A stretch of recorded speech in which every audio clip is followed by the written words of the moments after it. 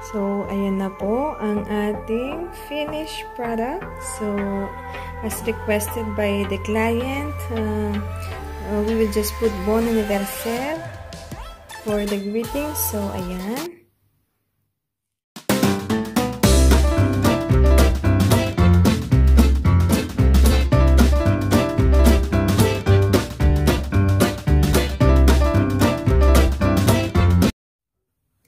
Hello everyone! Welcome back to my channel. So, nag-subscribe ka na ba? So, kung hindi pa, so subscribe na. Okay, so for today, I decided to make another vlog about decorating a cake. So, wala sana akong planong mag-vlog ngayon, but sasamantalahin ko lang yung pagkakataon dahil meron tayong pa-order ng cake for tomorrow. So, tonight, I will do it. I will make some decoration. So, meron tayong pa-order ng Ube Macapuno cake. So, last time, sa birthday ng aking father-in-law, so, gumawa ako ng choco moist cake or yung tinatawag na moist chocolate cake. So, lahat sila nasarapan.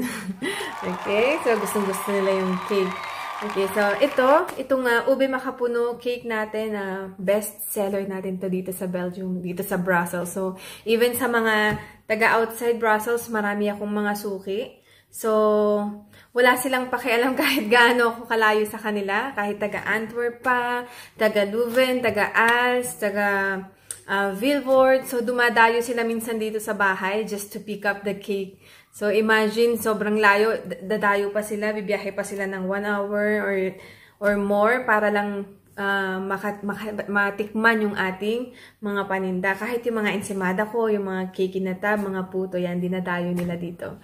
Okay, so maraming salamat po sa lahat ng ating mga suki. Okay, so for tonight, meron tayong gagawin na Ube Macapuno cake.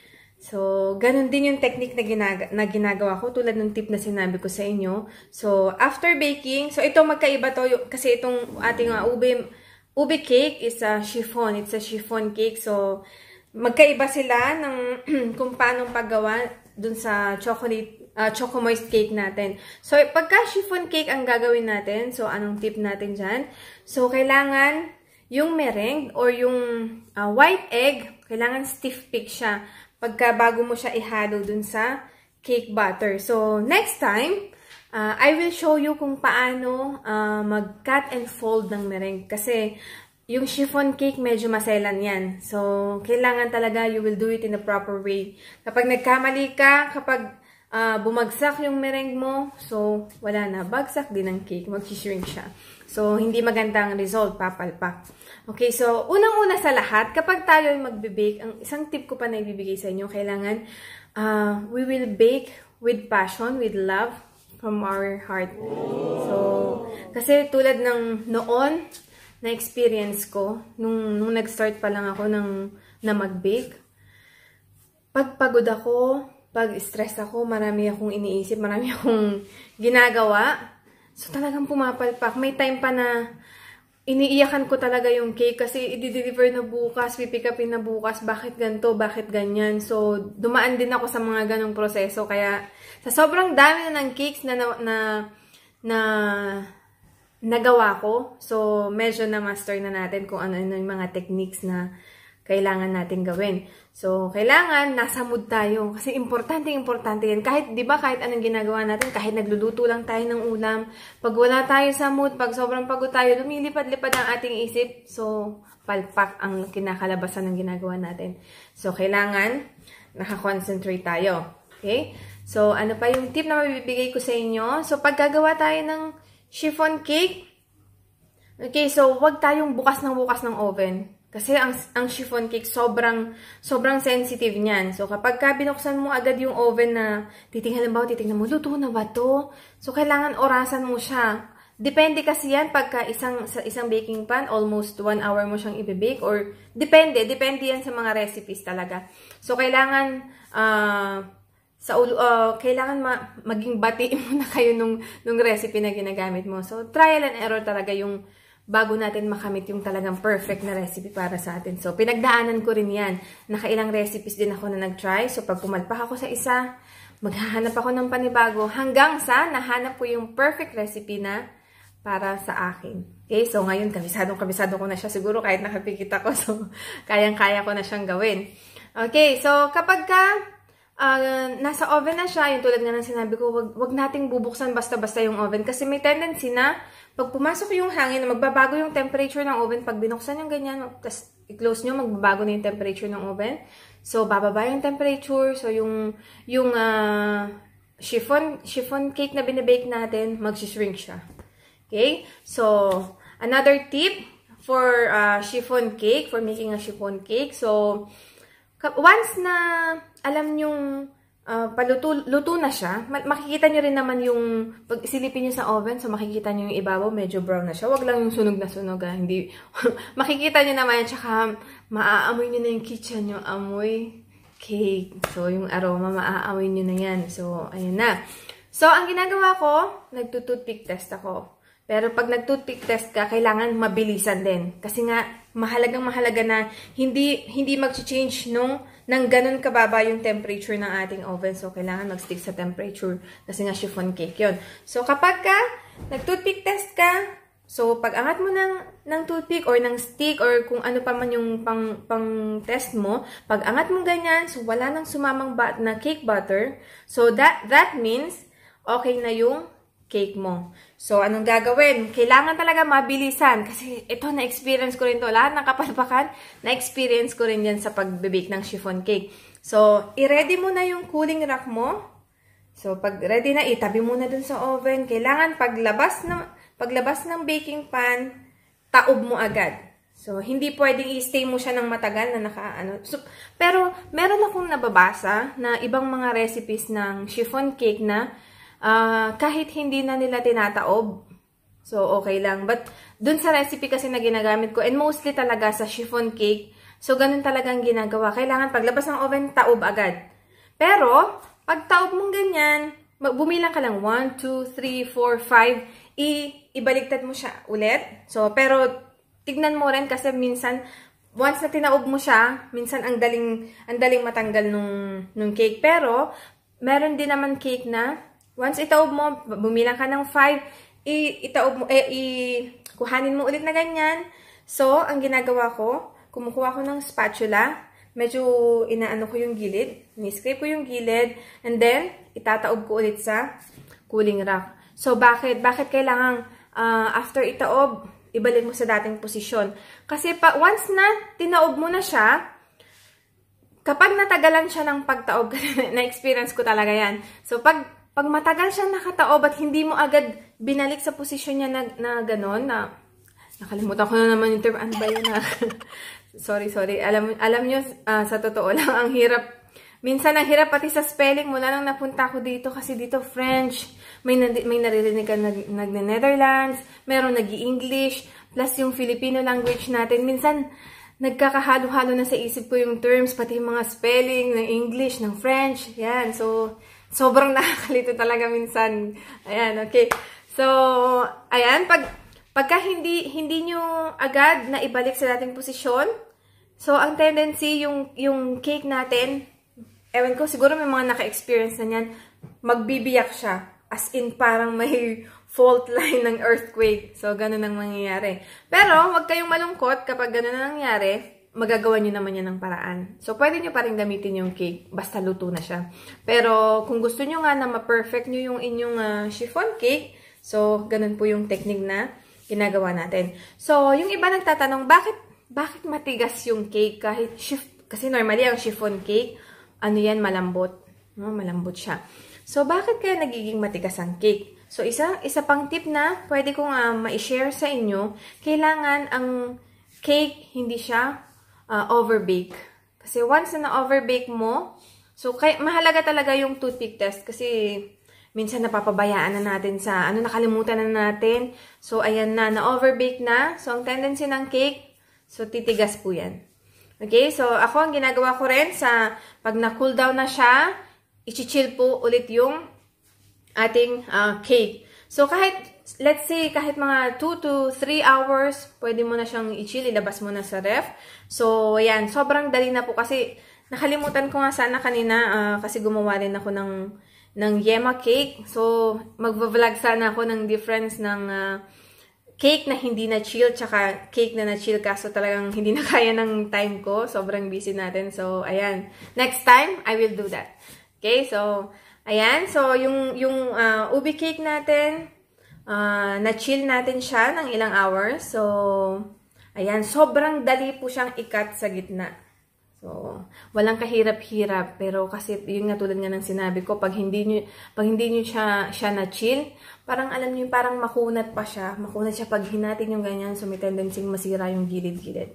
Okay, so, ayan. So, sa mga nagtatanong po, paano ba ako natutong mag-bake? So, una po sa lahat, humihingi ako ng paumanhin dun sa mga nagme-message sa akin na turuan mo naman ako, i-share mo naman sa akin paano ka nagbe-bake, ganyan-ganyan. So, sorry po kasi hindi ko po alam kung paano ko kayo tuturuan kasi wala ako sa Pinas. So, ayan. So, kaya ang naipapayo ko lang talaga, magbasa-basa po tayo, mag-search tayo sa YouTube. So ito na. So, ito na yung naisip ko rin na way para makatulong po ako sa inyo, para ma-share ko sa inyo yung nalalaman ko. So, ayan. So, sana manood kayo, panoorin niyo po yung aking vlog para makakuha kayo ng ilang tips dun sa mga gustong mag-start ng bake. Kasi, honestly, sabi ko nga sa inyo, as in zero knowledge talaga ako when it comes to baking. Kahit nga sa pagluto ng ulam. So, wala talaga akong alam noon.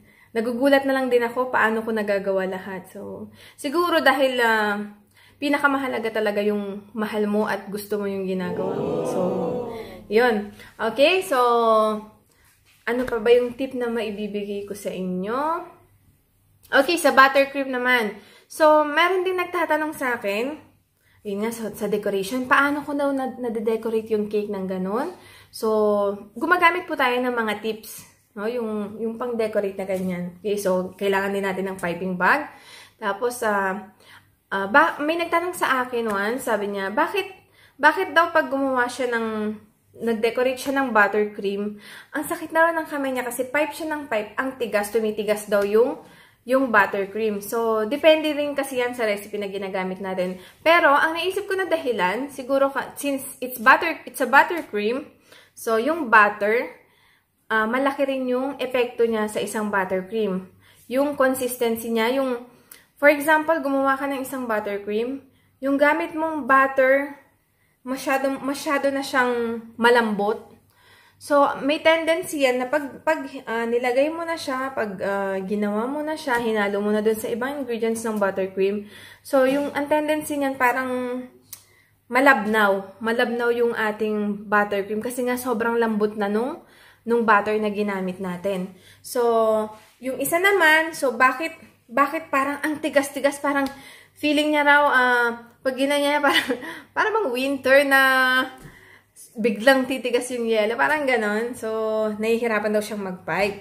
So, kailangan yung butter na gagamitin natin, yung hindi siya sobrang tigas, hindi siya sobrang lambot. So, yung katamtaman lang na, kasi hindi rin maganda pag matigas yung butter, yung halimbawa galing sa ref, or talagang sobrang chill niya pa, sobrang tigas pa ng butter, tapos ihahalo mo agad dun sa paggawa mo ng buttercream. So, ganun ang kalalabasan kasi nga matigas yung butter, so, matigas din yung buttercream na magagamit ninyo. So, kailangan, mahalaga yan. So, yun lang po yung mapapayo ko sa inyo dun sa mga gustong magsimula na mag-bake. Huwag po kayo mawalan ng pag-asa kasi talagang ako, wala rin talaga akong kaalam-alam. So, paano ako nag-start? Nag-search ako sa YouTube, sa mga Facebook group, sumali ako dyan. So, basa-basa lang ako. Nung una, wala akong pakialam kasi sabi ko nga sa inyo, hindi ako mahilig talaga.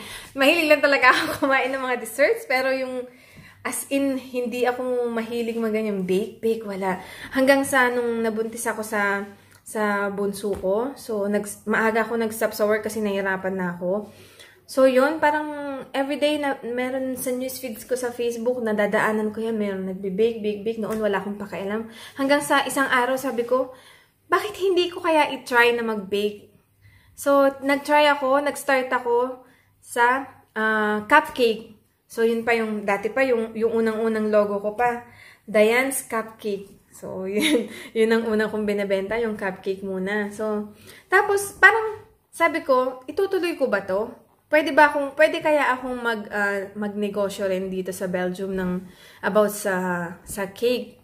Kasi alam niyo naman yung mga Pinoy, so pag may birthday, ang hinahanap pa rin natin yung mga cake ng Pinoy. Kasi yung mga cake dito, more on mousse, ganyan. So mga tart. So iba pa rin yung cake natin. Tayo talagang yung chiffon talaga, yung talagang tinapay na tinapay talaga. So panlasang Pinoy pa rin talaga tayo. Okay, so ayan. So ang isa ko pang naisip na gawin noon, paano ko to ipupush? Nagpray ako kay Lord. Sabi ko, Lord, please give me a sign. Sabi ko gano'n. Kasi magba-birthday yung anak ko. I want to bake 3 cakes. So, parang ang binake ko noon is mocha, choco moist. Iba pa yung gamit ko noon na recipe na choco moist. Pero masarap din yon. And I think, yama cake. Okay, so yun yung una kong binake nung birthday nung anak ko. So parang pa-free taste ko na rin sa mga bisita. So titignan ko, masarap ba ako mag-bake? So yun, nag-birthday yung anak ko. So nasarapan sila. So parang sabi ko, Lord, is this the sign? Sabi ko na kailangan i-push ko na. So meron pa akong isang ginawa. Nagpa-free taste ako. So gumawa rin ako ng pandan yata. Pandan, chocolate, and ube. Nagpa-free taste ako sa simbahan. So parang pasasalamat ko na rin kasi meron na rin mga umorder sa akin ng mga cupcakes, mga ganun. So, gusto ko rin tignan. So, kailangan kasi kung gusto nating magnegosyo, kailangan mamumuhunan muna tayo dyan eh. Diba? So, kailangan malaman mo rin kung swak ba sa panlasa ng mga tao. Kasi kung hindi masarap, so masisira ka lang sa tao, huwag ka na magtinda. Sabi ko nga, mag-i-stop lang ako magtinda pag sinabi nila na hindi masarap yung cake ko. So, bakit pa ako magtitinda? Hindi naman masarap. So, gusto kong tumatak sa isip nila na, ay, gawa ni Dayan yan. So, masarap yan. Okay? So, awa ng Diyos naman, nagpa-free taste tayo. Mula noon, nag-boom. Bakit nag-boom? Kasi nasarapan sila. So, siguro, yun talaga doon talaga ako nag-start hanggang sa nag-search ako ano pa yung pwede kong gawin, ano pa yung pwede kong itinda. So, natuto ako maggumawa ng ensimada, ng puto, ayan, kung ano, ng siopaw. So, hanggang sa rumarakit-rakit na tayo. Sobrang malaking tulong. So, tulad namin na nasa ibang bansa. So, alam nyo ang buhay dito, masarap, mahirap, halo-halo talagang, ang emotions natin dito. So, kailangan magsipag ka. Kasi, madali ang pera, pero madali magtrabaho ka lang. So, may pera ka na. Kaso, yung cost of living, so, mataas din. So, ayun. So, ang dami ko nang nasabi. So, gusto ko lang po i-share sa inyo sa lahat. Kasi ang daming nagbe-message sa akin, turuan ko sila, ganyan-ganyan. So, ito na po yung pagkakataon para makatulong ako sa inyo kahit konti. So, ngayon, ipapakita ko lang sa inyo kung paano ko i-decorate yung ube cake na in-order sa atin. So, ika-cram coat ko muna siya. Tulad ng sinabi ko sa inyo, yung cram coat, tatakpan nyo muna ng buttercream, manipis lang po. Manipis na buttercream lang, itatakpan nyo muna yung ube cake. So, since meron tayong greetings na ilalagay sa ating ube cake, ang ginagawa ko po, yung macapuno, nilalagay ko na siya dun sa filling. So, nasa gitna na yung macapuno para masulatan natin ng greetings yung ibabaw ng cake. So, gagawin ko muna po and then, I'll be back. So, ayan, na-cram coat na po natin yung ating cake. So, after nating i-cram coat, tulad nga sinabi ko, pag sinabi nga cram coating, so, lalagyan lang po natin ng konting buttercream yung cake. So, manipis lang.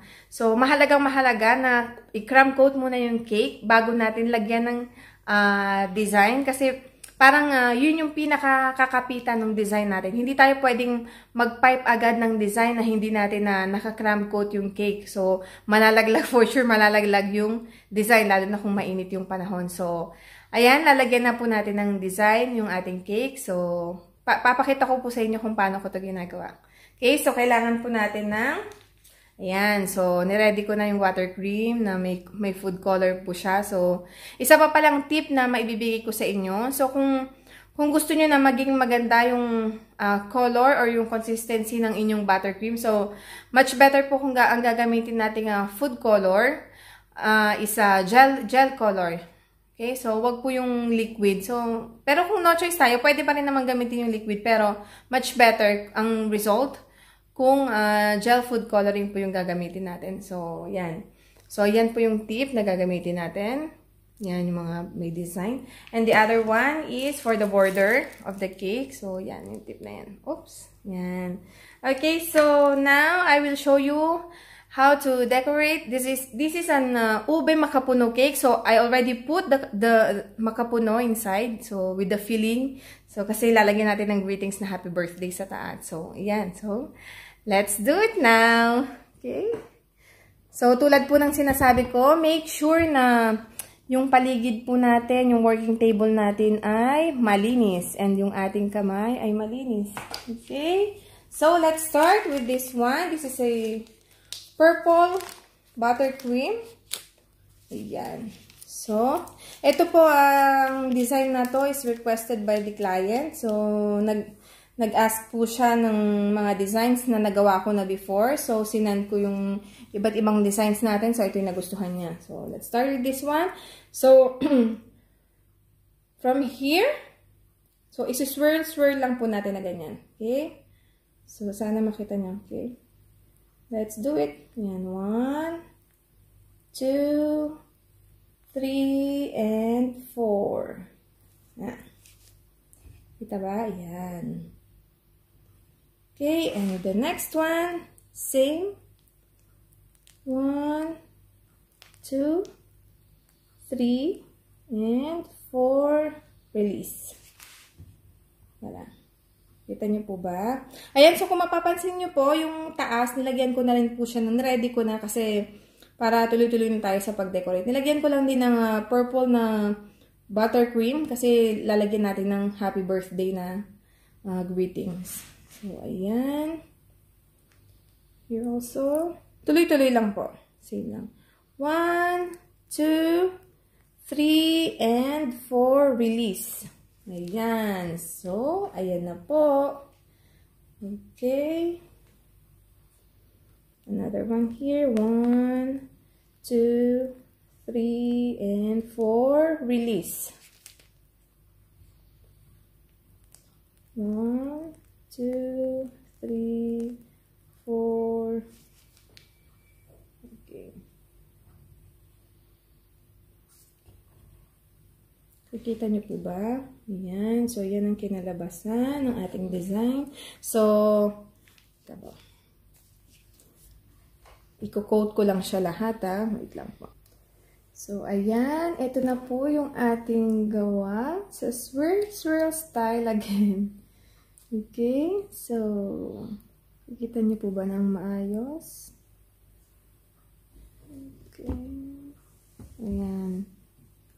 So, now, we will put some design on top.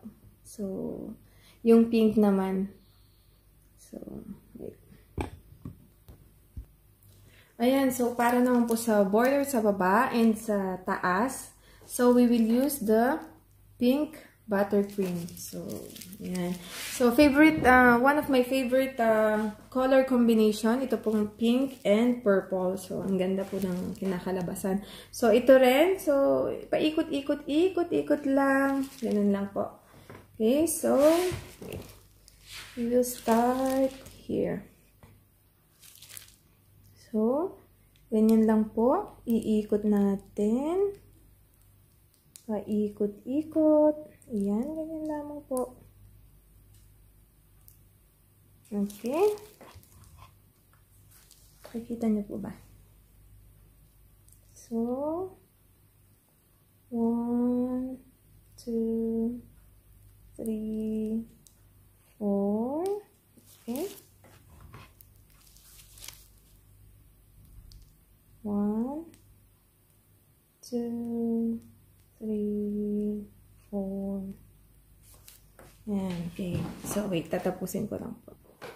Ayan, so, yan na po ang design na nagawa natin. So, paikot-ikot lang, parang ang ating boyfriend. Joke lang. Joke lang po. Okay, so, ayan.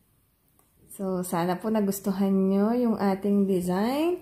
So, susulatan ko lang po siya ng greeting sa taas. And then, later, I will show you again the finished product of our Ube Macapuno cake.